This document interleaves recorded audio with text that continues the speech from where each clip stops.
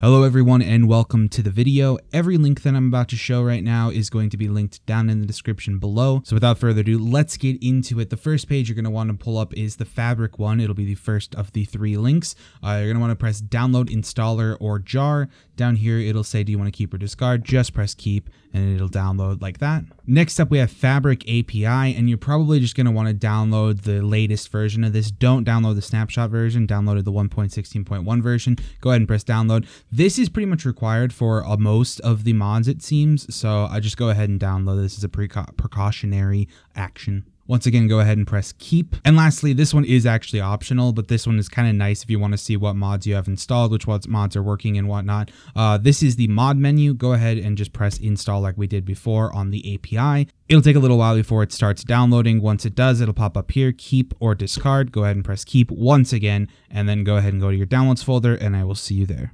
Okay, so one of the first things that you're going to want to actually do is open up the Minecraft launcher and run 1.16.1 if you haven't already. It's good to just do this just in case there have been any updates that you need to install. So just go ahead and go over here, latest release, go ahead and press play. If it needs to download anything, it will download stuff. This way you just ensure that everything's downloaded, and then we can get right into the mods. So there we go. Now we loaded up 1.16.1. You can go ahead and X right on out of that.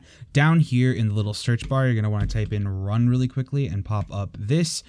In this little box down here, you're going to want to type in percentage app data percentage. Go ahead and press OK, and it'll pull up this thing. You go ahead and click on the .minecraft folder. Now within here, we can go to versions and click on this. As you can see, I have a lot of versions installed, but we're going to go ahead and pull this down real quickly and look for the Fabric installer. So we're just going to click on this and it should pop up. So we just double click on Fabric installer and it pops up with this. Make sure that you have 1.16.1 selected. Just go ahead and press install, and then it says done. Fabric has been successfully installed. Go ahead and press OK. Go ahead and X out of that. And then we can also look down in here and make sure that it installed.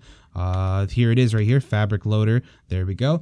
Go ahead and X back out of this and go ahead and relog Minecraft. So now when you load up the Minecraft launcher, you should see Fabric loader instead. Go ahead and press play, let this run through and download stuff, and then we'll get into adding the mods. And here we go. As you can see, this time when we load it up, it now says 1.16.1 and then also /Fabric modded. This way you know that it has worked, and then you can go ahead and press quit game once again. And now we have these two little things here. Go back down here to run. Go ahead and type in percentage app data percentage again. Go ahead and press OK. Back to your .minecraft folder real quick. This time we're going to want to locate the mods folder. If you don't have a mods folder, you can just go ahead and right click inside of here, press new, go to folder, and then title it mods. Make sure it's all lowercase, mods, nothing else. And then go ahead and click on this. We can go ahead and plunk these down in here. So you can see I did not really prepare very well. He still had this in here, but then you go ahead and have these in here. Go ahead and X back out of that,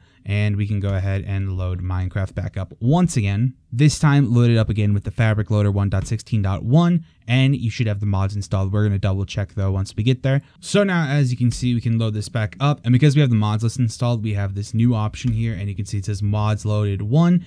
We can go in here and check that out. So everything seems to be working just fine. And there you go. That's my short, sweet, and simple tutorial on how to download and install Fabric 1.16.1 for Minecraft. Be sure to leave a like on this video if it did help you out, and if you guys want more Minecraft content in your life, feel free to hit that subscribe button. It means the world to me. We're pretty close to 900 subscribers at this point. Anyways, hope you all have a wonderful rest of your day. Stay awesome, guys, and I'll see you all in the next episode. Goodbye, guys.